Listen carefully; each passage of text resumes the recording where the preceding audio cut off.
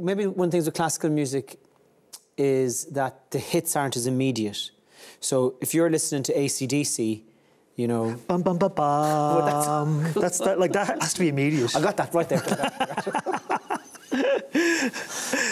Okay, you win that one. No, I'm not saying that in that way, but I take your point, you know. You know, so maybe it's a bit more of a...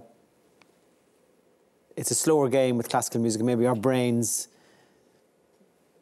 can get into a habit of the quick fix, you know. Yeah, but I think possibly, you know, when you talk about the brain, it's interesting, you know, because maybe we have our brain in a particular gear. Yes. Before we listen, you know.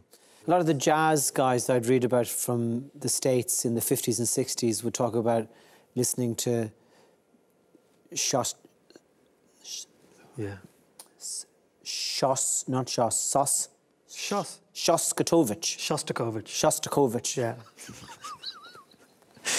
Oh Jesus! I'd never be able to buy that album in a shop now. Shostakovich. Oh gosh, do you bet by AC/DC? Shostakovich. I don't know. Deep Purple. Give me something Deep Purple.